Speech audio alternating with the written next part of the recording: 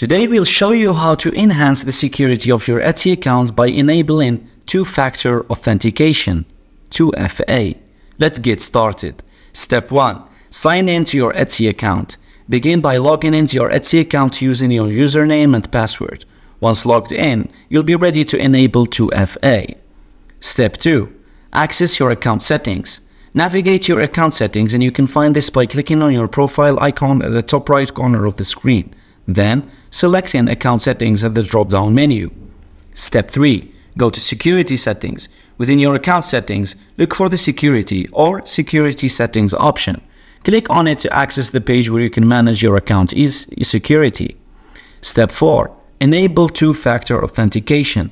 On the Security Settings page, you'll see the option to enable two-factor authentication. Look for the 2FA settings and click on the option to enable it. Step 5. Choose verification method. Etsy will ask you to choose a verification method for 2FA.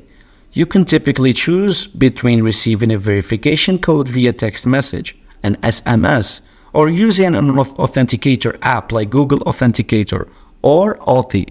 Step 6. Set up 2FA. Follow the prompts to set up 2FA using your chosen verification method. If you're using an authenticator app, you'll typically need to scan a QR code or manually enter a code provided by Etsy. Step 7. Confirm and save. After setting up your 2FA, Etsy may ask you to confirm your choice, so you have to review the information and click on the Save or Enable button to complete the process. Step 8. Test your 2FA. This is optional only if you want to know if it's working correctly. And that's it. You've successfully enabled two-factor authentication on your Etsy account, adding an extra layer of security. Thanks for watching, and don't forget to subscribe.